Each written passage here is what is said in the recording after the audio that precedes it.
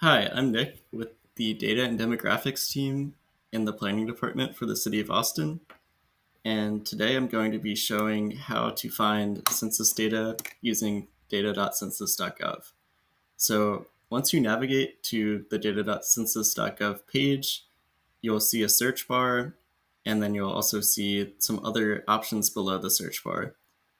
Typically, you'll want to start with advanced search because it lets you get filters for things like geographies, years, and subjects. So if we click advanced search, you'll see the first filter is for geography. So there are a few options here. You have counties, you have things like zip code tabulation areas, which are the census equivalent of zip codes. You have smaller geographies like census tracts and blocks, and you also have larger geographies like metro areas. So for our example, we'll start by finding data for the city of Austin, which is a place geography. So if we click on place, you'll see that it lets you search for places within states. So we'll want to find places within Texas to start. So we can type Texas, and then you can see a list of all of the place geographies in Texas. So we'll want to find Austin. Here it is, Austin City, Texas. So we'll check this box and click search. So you can see on the left that our geography filter is applied in this blue box. And by just searching for a geography, we get a list of tables generated by default. And we also get some basic summary statistics. Like, for example, this is showing the 2020 decennial census population count. But let's say we wanted to find data on race and ethnicity. So there's a couple ways we can do this. If we know which American Community Survey or ACS table contains the data we want, we can type the name of that table into the search bar. So you can see one table here from the ACS is DP05. The DP stands for demographic profile. This one contains demographic and housing estimates, which will contain race and ethnicity data. These demographic profile or DP tables tend to contain a lot of information. There's DP02 through DP05, and they contain everything from race data to income data, housing unit data, income data. So they're a good place to start if you're looking for just some general demographic data. So for this example, let's say that we know DP05 is the table we want. So we can type that into the search bar, DP05.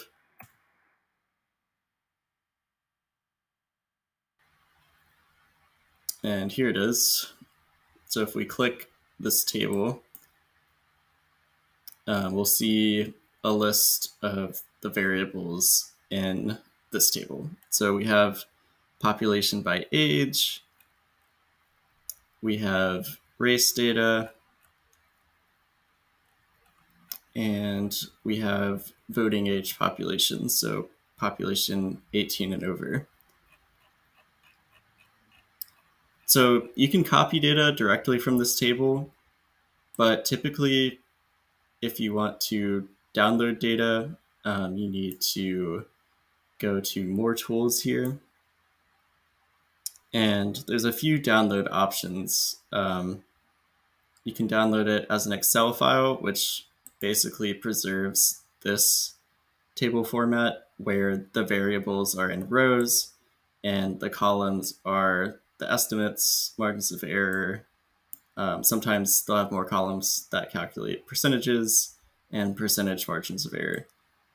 But for a lot of data uses, it's more useful to have the variables in the columns. So that option is typically in the zip file. So we'll download the zip file. You can see when you download, you get an option to change years, and you can also change the ACS table for certain geographies. So since the place geography, which contains the city of Austin, is a larger geography, it has both 5 and 1 year estimates. Um, Typically, we'll go with the 1 year estimates for these if they're available. For smaller geographies like Census Tracts, only the 5 year estimates will be available. But in our case, we'll just get the 1 year estimates for the most recent year, 2022, and then download.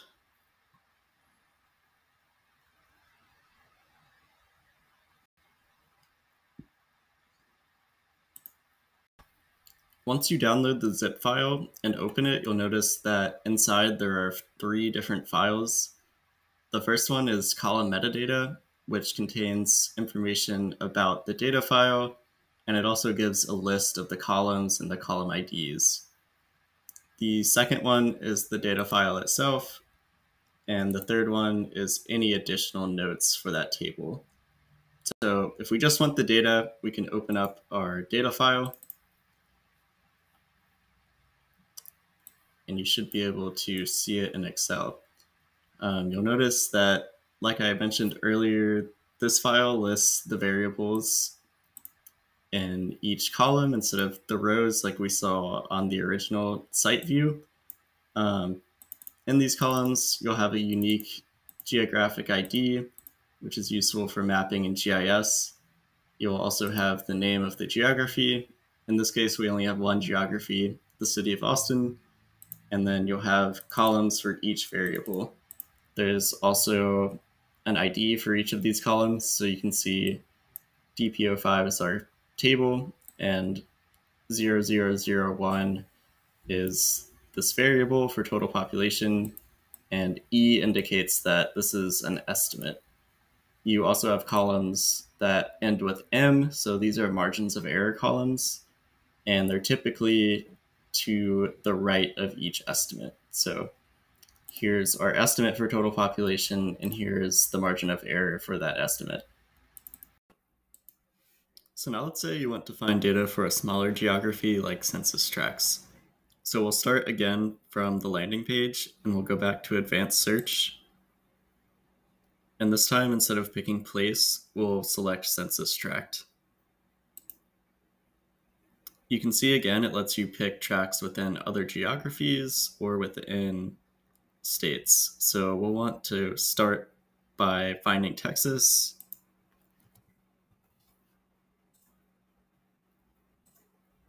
And then it'll bring you to a list of counties within the state. So in our case, let's find tracts for Travis County.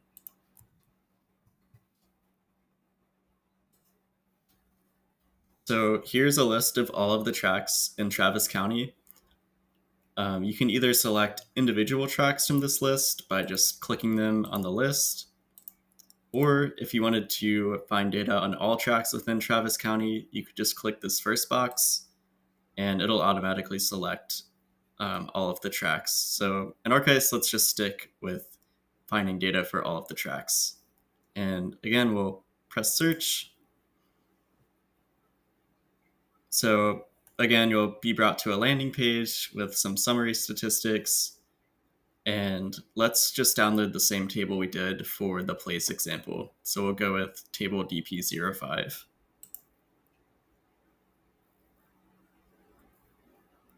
In this case, since we have a lot of geographies selected, you won't get a table preview because we have over 200 tracts, and this preview window only displays if you have a small number of geographies. So to see our data set, we'll need to download. Here's our table that we downloaded for the tract data. You can see that each row has a tract, and the data for that tract is listed in each column.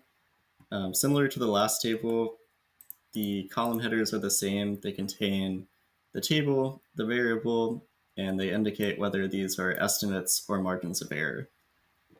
So you can see that all of these tracts have a unique GeoID. It also gives the name of the tract, which corresponds to this ID. And in Travis County, you can scroll down, you can see there are 292 census tracts.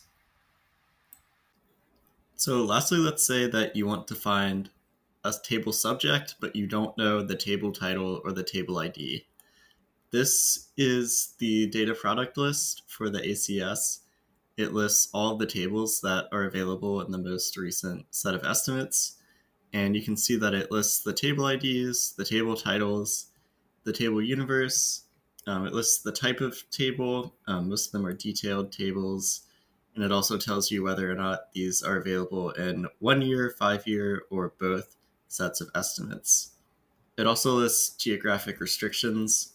For example, a lot of smaller geographies might be excluded from the more detailed tables. So let's say we want to look for data on health insurance. What I usually do is go to the table title column and select it. And you can do a find and replace or Control F to search for a keyword. In this case, we're going to search for insurance. And if we click find all, it'll show us all of the fields in this column that contain the text insurance. So here under value, you can see all of the different tables that are available. So you can see here's one on age by disability status and by health insurance coverage. You can see that there's separate tables for each race and ethnicity group for health insurance coverage. And then there's a general table on health insurance coverage status by sex and age. So let's say we want to learn about coverage by sex and age. We can click this, and that'll jump to the table. So you can see it highlighted in green here, this table B27001. If we go back to data.census.gov and we type our table number into the search bar, B27001, and search, you'll see that our table changed on the filters pane, and now we're looking at health insurance coverage by sex and age, which is what we found in the data product list. In this case, you can see the data listed for all of the tracts. So if we wanted to download this, we would again just choose the zip option and open up our zip file to find the data. If you didn't want to use the census data product list, you could type keywords into the search bar. So if we wanted to type insurance and search, this is a little less reliable because it's a little harder to scroll through this list and find what you need. But you can see here it does pull up some tables for us on different categories of health insurance status, and it breaks those subgroups down by several categories. The downside of this is that you usually can't see what data is contained in this table, because if we have a lot of tracks selected, our table will be too large to display on the screen. You can always download the table to check, but I find it easier to usually go through the data product list and find the table name first before trying to search by keyword in the search bar on this site. That's it for now, but feel free to reach out to me with any questions. The census site sometimes updates, so you might see these panes change slightly, but generally the process is the same for finding census data, whether or not the site gets updated or not.